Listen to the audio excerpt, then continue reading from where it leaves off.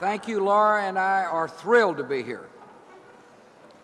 We are honored you would invite us to reopen one of the country's great civic institutions, the Smithsonian's Museum of American History.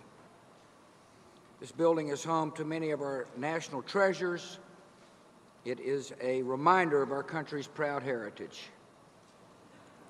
And today we're witnessing the beginning of an exciting new era in its history. And I would urge all our citizens who come to Washington, D.C., come to this fantastic place of learning.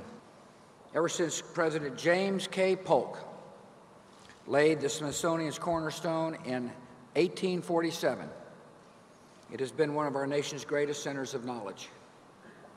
And since it opened nearly 45 years ago, the Museum of American History has been one of the Smithsonian's most popular institutions.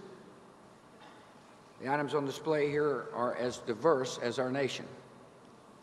Visitors can see George Washington's military uniform, one of Thomas Edison's early light bulbs, the desk on which Thomas Jefferson drafted the Declaration of Independence, even Muhammad Ali's boxing gloves, which he modestly predicted would become the most famous thing in this building.